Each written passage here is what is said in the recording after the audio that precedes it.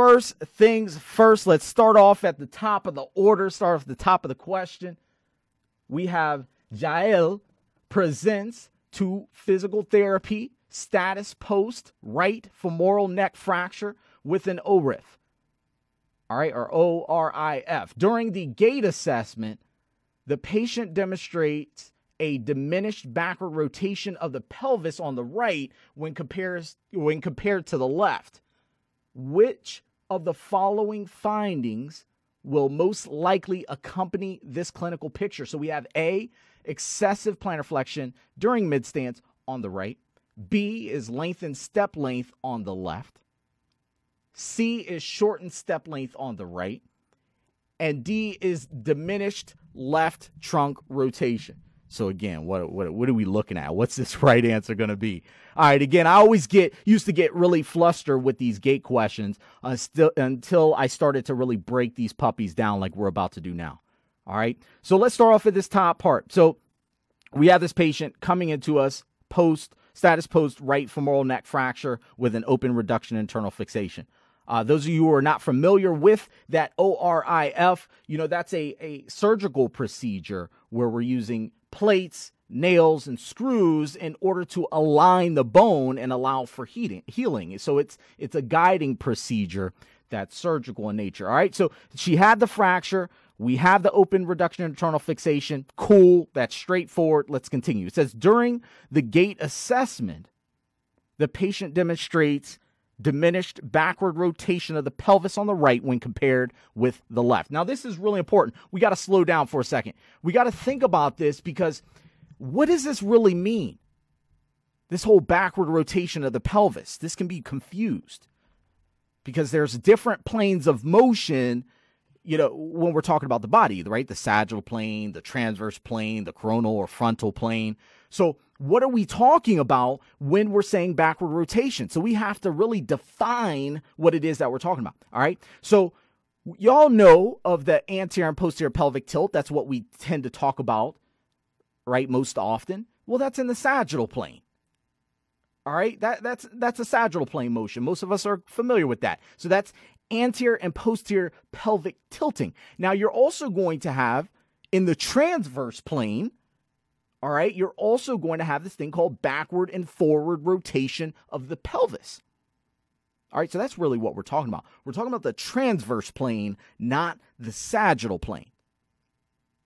All right, and you all also may know of when we're tilting the pelvis side to side, right, moving more in that coronal, or they call it the frontal plane. You might know that as pelvic hiking, right? Pelvic hiking. All right, so that's the other plane. So we have anterior and posterior pelvic tilt, forward and backward rotation of the pelvis in the transverse plane, and then we have pelvic hiking or pelvic depression. All right, so those are the motions, but for this specific question, we are talking about that backward rotation of the pelvis on the right. So it's having difficulty rotating backward. Now, before we move on and start looking at the question stem, there's something else I got to say. I got to say something else. We have to understand why backward rotation is even important to begin with. Why do we even care that there's a problem with backward rotation on the right? Well, I'll tell you this. During gait, you have to know, when is my patient supposed to be doing backward rotation? That's important. All right, backward rotation is the most important during terminal stance on that side. So really what this question is saying to you right now is your patient, Yael, is having problems with terminal stance. She's not able to go into terminal stance. That's what this is saying. Did you have that? Did y'all see that? I want to know. Did you come to that same conclusion? All right, so let's go ahead and move on. Now, having that information, we can move down the line. It says, which of the following findings will most likely accompany this clinical picture? So all we're looking for is which one of these is going to be consistent with a person who is unable to go into terminal stance on the right, or have difficulty going into terminal stance on the right. That's what I'm looking for from you. All right, so let's look at our first answer of A. A says excessive plantar flexion during mid-stance on the right. Let's slow up for a minute. Excessive plantar flexion during mid-stance on the right. When would you see something like that happen? When and why? All right, excessive plantar flexion is a strategy that people use in order to clear the opposite limb. It's called vaulting. Right? You typically will see this happen when someone is trying to clear the opposite limb because the other limb's too long. So they prop themselves up on to their toes on the stance side, and then they clear the limb. So it's a strategy we use. So in other words, A is more along the lines of vaulting. That's when you would see something like that. Foot clearance. There we go. I see you, Katie. All right. So let's go ahead and put an X over A. A is not likely to be our answer. We wouldn't most likely see this.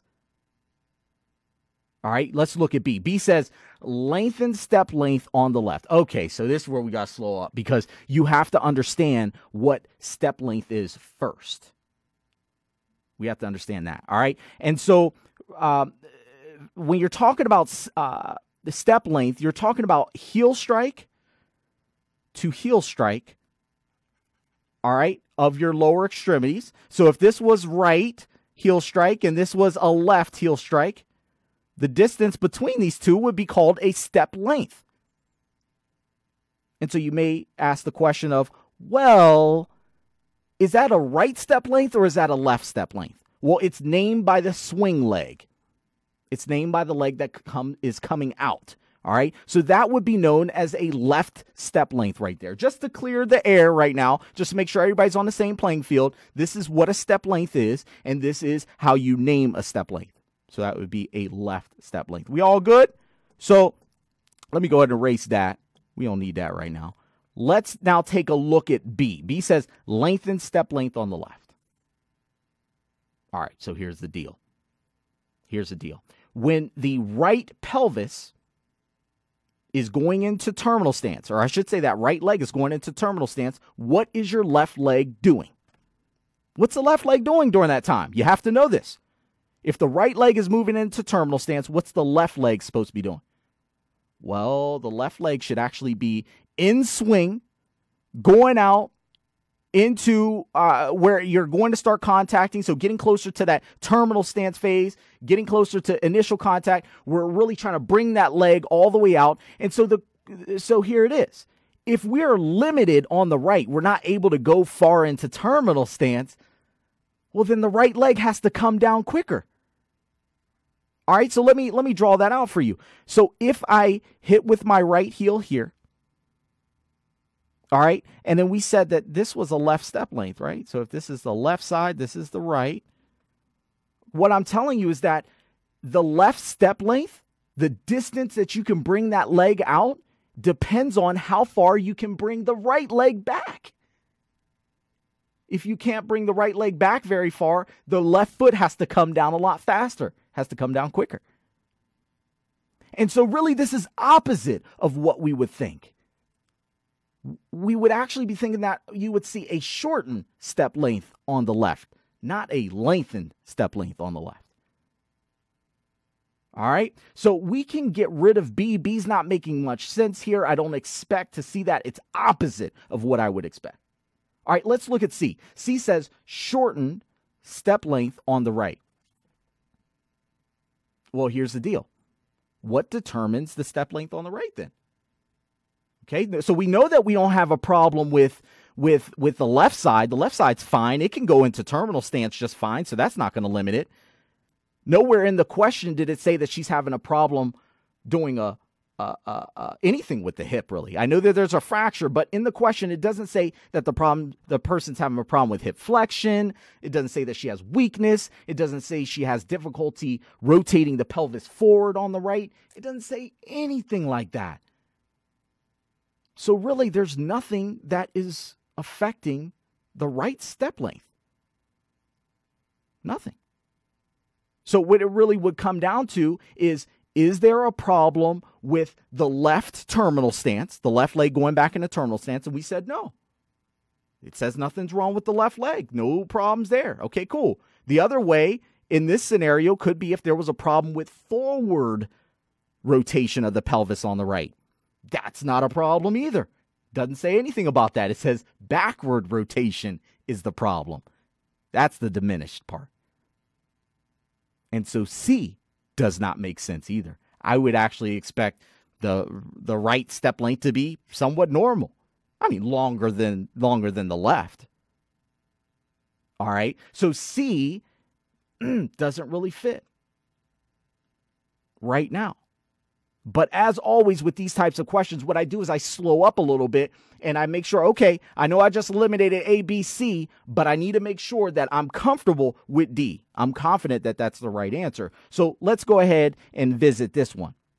It says diminished left trunk rotation. All right, so before we dissect this one, you have to understand, well, what's the relationship of trunk rotation and terminal stance? That's the easiest way to look at this one. What is the relationship between your trunk rotation and your terminal stance? All right. And so the way that this works is that if the right leg is going into terminal stance, right, it's going back, the rotation is going to go to the opposite direction. So every time the right leg goes into terminal stance, the trunk rotates to the left. If the left leg goes into terminal stance, the trunk rotates to the right. That's how that process works. If that's not, understandable to you, again, gait is one of those things that you have to try. You have to, give it some opportunity to really sink in. Get up, try it for yourself. All right. If your right leg goes into terminal stance, the trunk rotates to the left. When the left leg goes into terminal stance, the trunk rotates to the right. All right. Little opposite motion there. So here's the deal. With that being said now, what did I tell you was the problem? We said it was diminished backward rotation of the pelvis, which really means that the person has having difficulty going into terminal stance on the right. And what trunk rotation did we say goes with right terminal stance? We said that was what, y'all? We said that was a left trunk rotation. All right. So if I'm limited for the right terminal stance, that means I must be limited in my left trunk rotation. That's how that process goes. All you have to do is make the connection between terminal stance and the trunk rotation. Again, if you're going into right terminal stance, that means that's a left trunk rotation.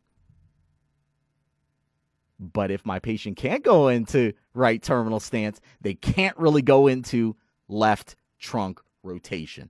So D fits. D is the answer. Diminished left trunk rotation. This one is tough, baby. This one is one that you got to spend time with. You got to work it. But at the same time, in order for you to be confident in getting these questions correct and not get really flustered with these types of questions, you have to make sure that you understand normal gait. In order to be comfortable, you had to understand, well, if my right leg is going into terminal stance, well, what's my trunk doing? Or what's my other leg doing? You have to have that understanding in order to make great judgments here.